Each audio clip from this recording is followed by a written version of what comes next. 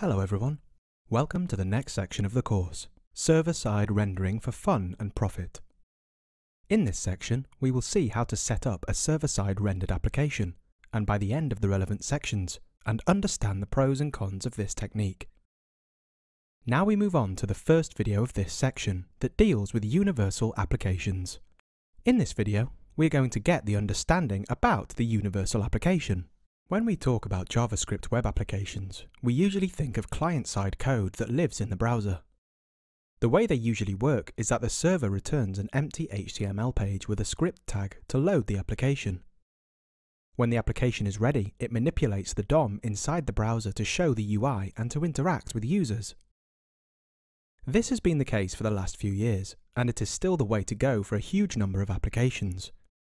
For years, we used to have completely different applications for the server and client. For example, a Django application to render the views on the server and some JavaScript frameworks such as Backbone or jQuery on the client. A universal application is an application that can run both on the server and on the client side with the same code. Since Node.js was released in 2009, JavaScript has gained a lot of attention and popularity on the server side as well, thanks to web application frameworks such as Express. With React in particular, the concept of isomorphic web applications became very popular within the JavaScript community. Writing an isomorphic application means building an application that looks the same on the server and the client.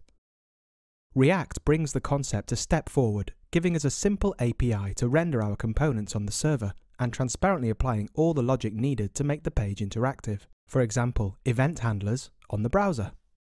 In this video, we have successfully learnt about universal application.